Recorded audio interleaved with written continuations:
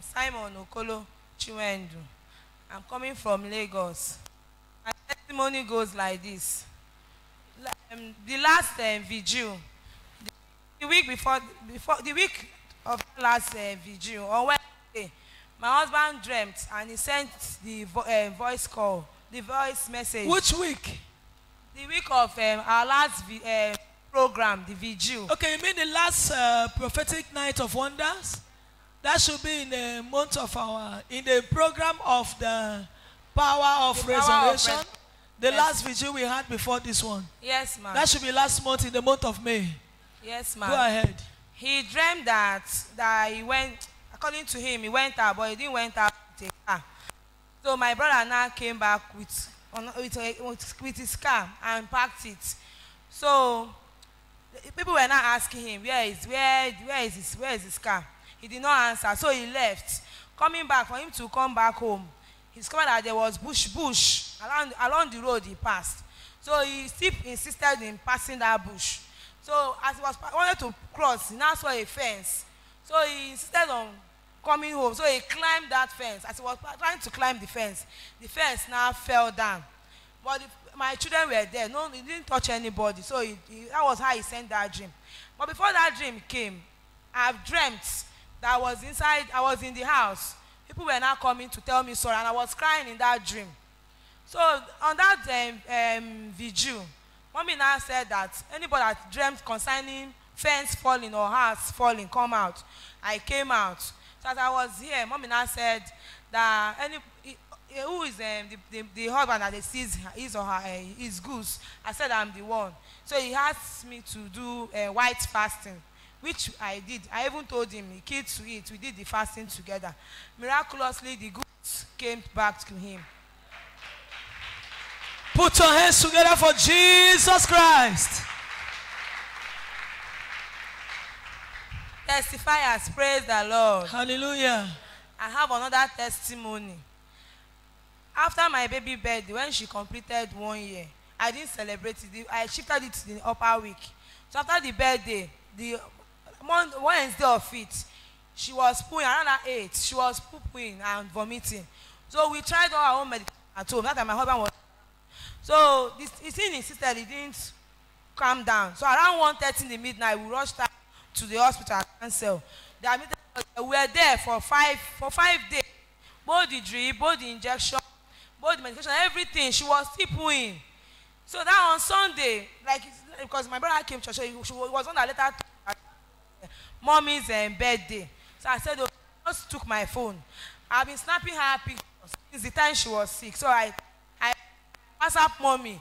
I told Mom that my baby was sick with tautness of her body, which they be treating no improvement. Mommy didn't. Anytime I send message to Mommy, Mommy doesn't open the message. Or she show sign two marks that she's in it, but she will not open it. So I was so surprised. We got a discharge. It was not still okay. Charging them. My mom was even furious that the baby is not okay and you're charging us. Okay, now let us go. Maybe we'll go for another hospital or we'll go home. I believe that. I didn't even tell him that I texted Mommy anything. So when we'll go home around after 7, Mommy now replied me around past 9 that I should not worry that else around her and I will see improvement. She will be okay. That was all. Since that time till now, nothing like that again. I should come and give glory to God. Sister, you said you had a dream? Yes, ma'am. And then you saw people were coming to tell you sorry? Yes, ma'am. And then you had a dream where you saw a fence fail? Yes, ma'am. Is that what you said? Yes, ma'am. And then in the course of prophecy, one of the last vigil we had in the month of May, the last prophetic night of wonder in the month of May, this year 2018.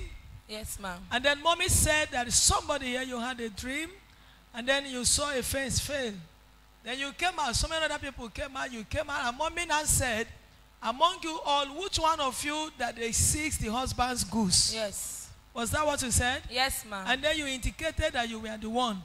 And the Mommy instructed that you should go on white fasting. And then you enlightened your husband. You let your husband know. Yes, you and your husband, you did the fasting, the white fasting as instructed by Mommy. And lo and behold, you are telling us that immediately after the fasting and the word of prophecy from mommy, that your husband's goods were released instantly. Yes, ma'am. And the church, put your hands for Jesus.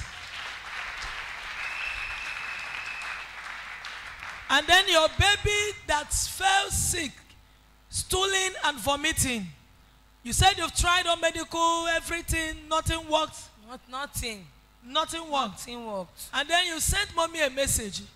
And then mommy replied you saying that angels, 3 angels are there now. Yes, ma'am. That very soon you will see what will happen. Yes, ma'am. And indeed, you are telling us that immediately that message hit your phone, everything became normal. Yes, ma'am. The stooling stopped. Yeah, I even went to Vomiting work. stopped. I went to work on Monday. You even went to work on Monday of it. Yes, of it. Yes, ma'am. My God. Clap your hand for Jesus Christ. Sister, please, what advice do you have for our viewers all over the world and those of us that are here that maybe we have this kind of problem that you passed through before now? My advice to viewers all over the world is that just put your trust. Our mommy here, God is really using her mightily. And anything she asks you to do, keep to it. Even those spiritual items, buy them in the house, using it. God is really using those things to do miraculous things in our lives. Amen. We've heard it from the horse's mouth that even the miracle items, you should try and get them, that God will use them to help you out. Amen. Yes. Put your hands for Jesus Christ. L'autre sœur, elle s'appelle Chinwendu, Simeon. Elle dit qu'elle vient d'un état de Lagos. Elle dit qu'elle est ici pour témoigner ce que Dieu a fait dans sa famille. Elle dit qu'elle avait eu un rêve et dans le rêve là, elle a eu beaucoup de choses dans le rêve. Quand elle est arrivée ici, c'était dans un culte comme ceci là.